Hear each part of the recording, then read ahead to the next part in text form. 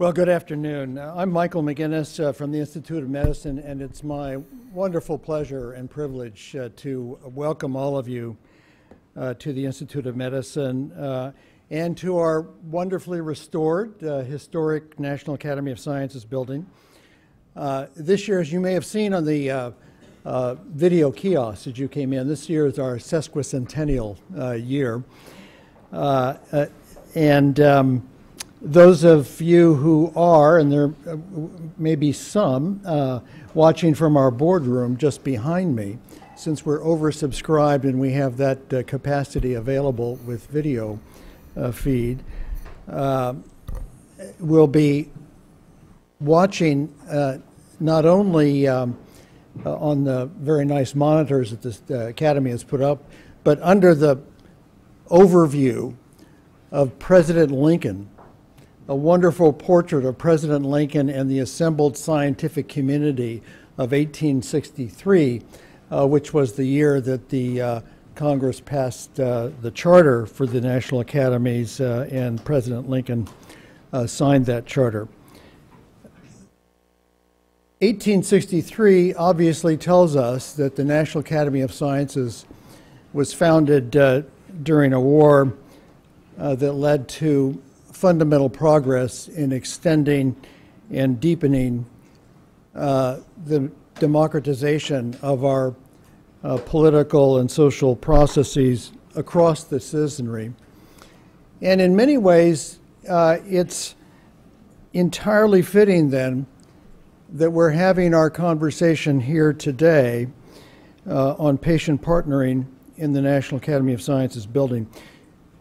You know, without overplaying the comparison, it seems appropriate to point out that this workshop, partnering with patients to drive shared decisions, better value, and care improvement, is aimed at a further expansion of citizen empowerment, dedicated as it is to the democratization and deepening of the direct engagement of each individual as participant and as advocate in the effectiveness and the efficiency of their health care, and in the capture of each care experience to improve the knowledge base that's the bedrock for medicine's progress.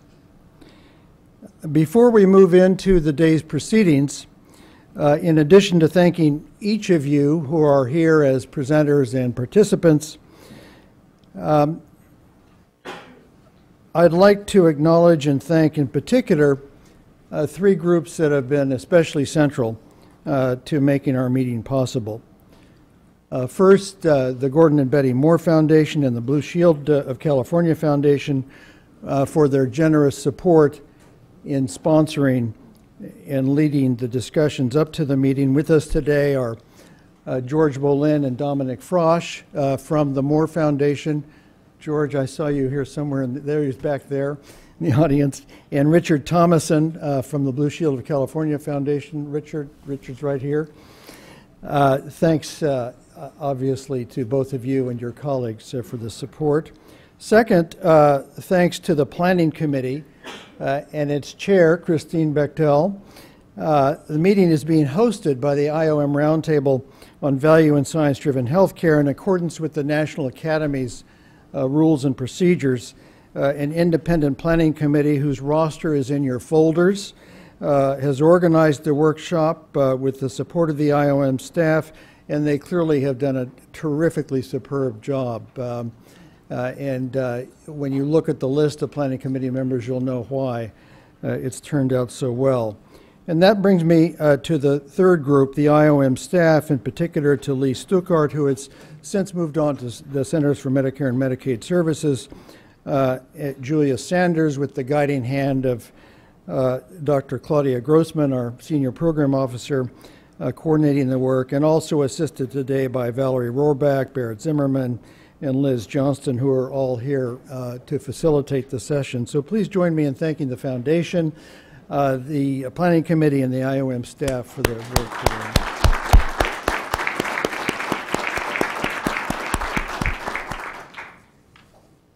Just a few other quick things to flag before I turn to stage-setting comments from Dominic on behalf of Moore and Christine on behalf of the Planning Committee.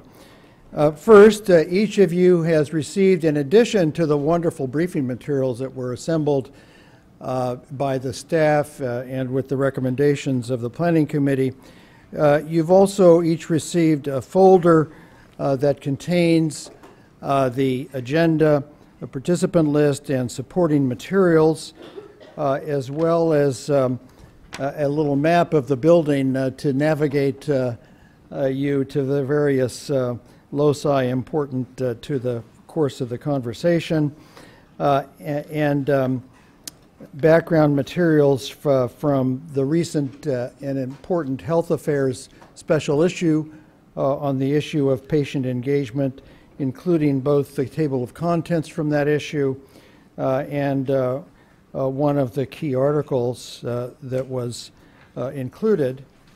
And on the left-hand side, in addition to the background material and agenda for the meeting, is a one-page piece that provides an overview of the strategy map for the work of the roundtable.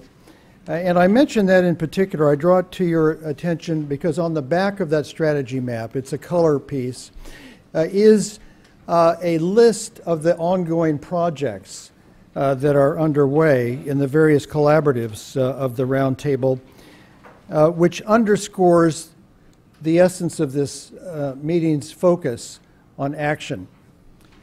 What we want, in effect, is to come out of the series of conversations with an action agenda that will allow us to be more focused as we work collaboratively across our various organizations to foster progress. If you look at the three clusters into which those projects group, the cluster on value in improving the science of transparency, the cluster on science and knowledge generation as a real-time product or project, and on the notion of stronger public and patient engagement, this conference, focusing on the patient as a vital leader for each of those three aims, value, science, and decision-making, is obviously clear. This conference, in effect, is setting the stage for success across all of those three domains. And we're very hopeful about the outcomes of the discussions as providing guidance for the work ahead. Finally, in the way of background comments, and most important when it comes to action, is to acknowledge those of you in the room who are participants in the session here and who bring to this conversation the kinds of commitment that is so important to the progress ahead. The Planning Committee has worked very hard to ensure that this is truly a patient-centered set of discussions. Of course, each of us at one time or another is a patient and witnessed the sling here, and bring occasionally painful perspectives to these sorts of discussions.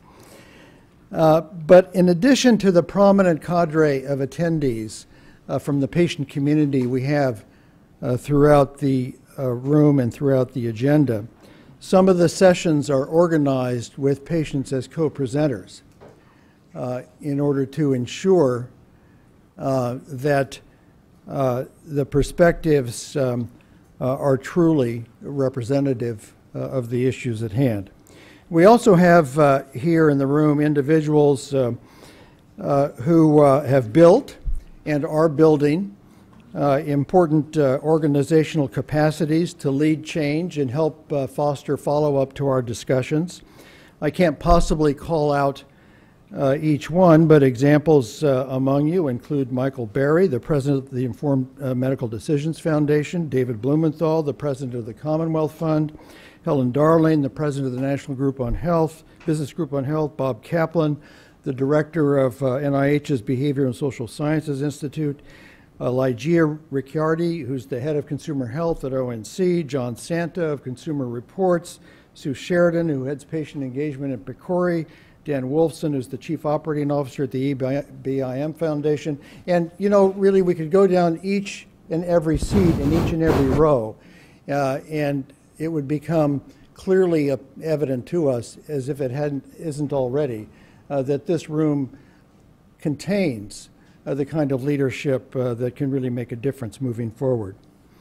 So please take advantage of our time together to deepen your links with each other on behalf of our mutual commitments to progress. Now it's my privilege to turn the meeting over to those who will frame the sessions.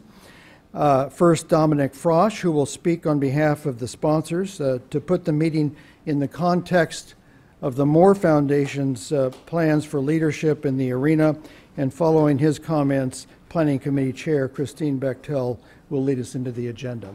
Thank you all very much.